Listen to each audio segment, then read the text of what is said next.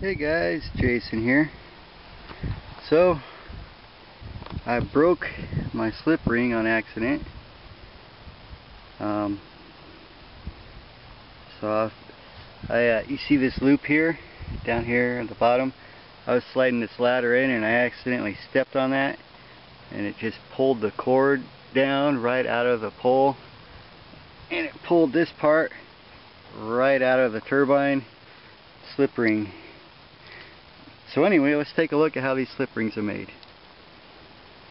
You see, there is they got these little brushes in there, and then this part has got these 3 slider areas, and it's got this little spacer here. Now this spacer, what it does is it holds these little brushes apart so that they're spaced properly. So what we got is this piece,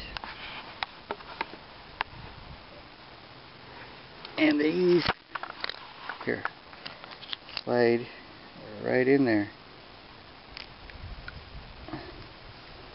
You can see that? They slide on those.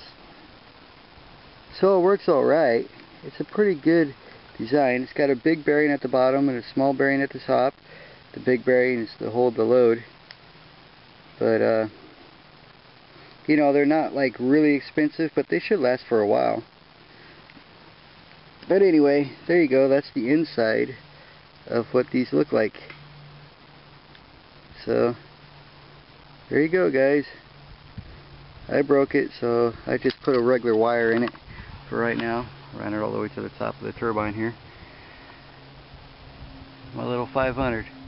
Alright, well, thanks for watching. Talk to you later.